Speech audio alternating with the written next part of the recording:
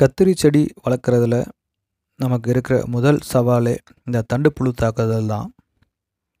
இதை தண்டு துளைப்பான் அப்படின்னு கூட சொல்லுவாங்க. இந்த தண்டு புழு கத்திரி செடியை எப்படி தாக்கும், அது தாக்குன செடிகள் எப்படி இருக்கும், அதிலிருந்து நம்ம கத்திரி செடியை எப்படி காப்பாற்றுறது அப்படிங்கிறத பற்றி நம்ம இந்த வீடியோவில் பார்க்கலாம். பக்கத்தில் இருக்கக்கூடிய கத்திரி செடிகள் செழிப்பாக இருக்க செடியெல்லாம் இது நடவு செஞ்சு 1 மாதம் ஆகுது.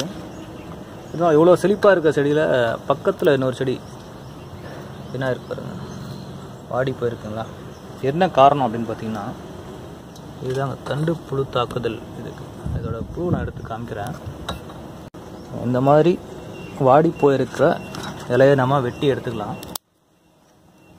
வெட்டி எடுத்தாச்சு இலையை. இப்போ இதில் தான் வந்து பார்த்திங்கன்னா அந்த தண்டு புழு உள்ளார இருக்கும் பாருங்க. இதை நம்ம தொடர்ந்து பார்த்தோம்னா உள்ளார புழு அரிச்சிருக்குங்களா, புழு தெரியுதுங்களா பாருங்க. இதுதான் தண்டு புழு தாக்குதல். இந்த புழு வந்து ஒரு இடத்துல வந்து தண்டில் ஓட்டை போட்டு தண்டு வழியாகவே சாப்பிட்டுட்டு செடியோட அடித்தண்டு வரைக்கும் போய் செடியை காலி பண்ணிடும். ஸோ முதல்ல நம்ம தோட்டத்தில் இந்த மாதிரி இலை வாடி இருந்ததுன்னா முதல் வேலையாக இந்த மாதிரி வாடி இருக்கக்கூடிய இலைகளை மட்டும் கட் பண்ணி எடுக்கணும். ஸோ நம்ம அது மாதிரி கட் பண்ணி எடுத்துட்டோம்னா அந்த புழுக்கெல்லாம் போயிடும். அதுக்கப்புறம் இந்த புழு வராமல் இருக்கிறதுக்காக நம்ம வேப்பெண்ணெய் கரைசலோ அல்லது அக்னி அஸ்திரமோ நம்ம ஸ்ப்ரே பண்ணலாம். அப்படி ஸ்ப்ரே பண்ணிட்டோம்னா இந்த செடியை நம்ம காப்பாற்றிடலாம். பாருங்க, மொத்தமாக செடியே சாப்பிட்டுருச்சு. ஓகேங்களா, இருக்குங்களா. இப்போ நம்ம இந்த செடி வரைக்கும் நம்ம கட் பண்ணி எடுத்துட்டோம்னா பாருங்கள், இப்போ கட் பண்ணியாச்சு. இந்த சைடில் துளிர் இருக்குது பார்த்தீங்களா, அது இனி வளர ஆரம்பிச்சிடும். இப்பான செடிகளில் நம்ம எவ்வளோ தண்டுகளை வெட்டி எடுக்க வேண்டியதை போச்சு பாருங்க. ஸோ இதெல்லாம் இப்போ வந்து நம்ம வெட்டி நீக்கப்பட்ட தண்டுகள் சுத்தமாக சாப்பிட்ருச்சு. இப்போ நம்ம இந்த மாதிரி வெட்டி எடுத்ததுக்கப்புறம் இதுக்கு மேலே இருக்கக்கூடிய துளிர்கள் வந்து வளர ஆரம்பிச்சிடும். தாக்குதல் இருந்த எல்லா இலைகளையும் வெட்டி நீக்கியாச்சு.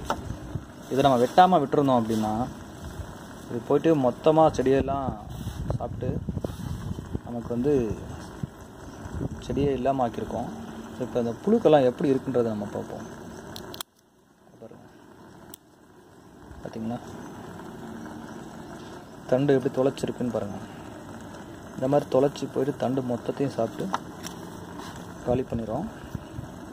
இதுக்கு நம்ம எந்த மருந்து அடித்தும் பிரயோஜனம் இல்லை. ஏன்னா இது வந்து தண்டுக்குள்ளார இருக்குது. சின்னதாக ஒரு தொலை போட்டு உள்ளார போயிட்டு சாப்பிட்டு இந்த புழு வளர்ந்துருக்கு. நம்ம இதை அப்படியே செடியில் தோட்டத்தில் வச்சுட்டு நம்ம பூச்சி விரட்டி தெளிக்கிறதாலேயோ எந்த பிரயோஜனம் இல்லை. பாருங்கள், துளை இருக்க இடமே தெரியல.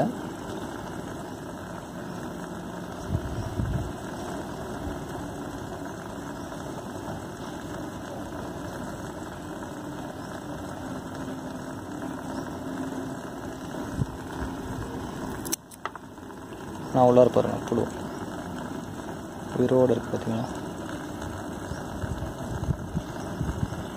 நம்ம வெட்டின உடனே உள்ளே போயிடுது பாருங்கள். நம்ம தான் மருந்து தெளித்தாலும் கூட அது உள்ளே போய் பதுங்கிடும். அதனால் இதை வெட்டி தூர எறிகிறது தான் நமக்கு ஒரே வழி.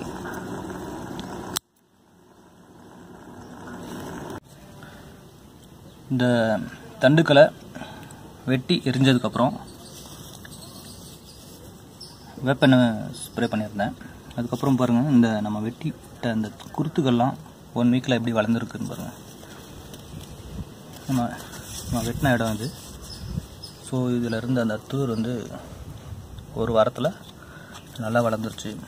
இதை நம்ம வெட்டி நீக்காமல் வச்சுருந்தோம்னா நேரம் அந்த தண்டுப்புழு வந்து இந்த மொத்த செடியும் சாப்பிட்டு அழிச்சிருக்கோம். ஸோ அதனால் தண்டுப்புழு தாக்குதல் வந்ததுன்னா இந்த தாக்குதல் இந்த ஏரியா மொத்தத்தையும் வெட்டி நீக்கிட்டு இந்த மாதிரி வேப்பனை ஸ்ப்ரே பண்ணி விடுறது பெஸ்ட்டு. இந்த தகவல் உங்களுக்கு பிடிச்சிருந்ததுன்னா லைக் பண்ணுங்கள், உங்கள் நண்பர்களுக்கும் ஷேர் பண்ணுங்கள். மாடித்தோட்டம் பற்றிய மேலும் தகவல்களுக்கு என்னோட குணா கார்டன் ஐடியாஸ் சேனலை சப்ஸ்கிரைப் பண்ணிக்கோங்க.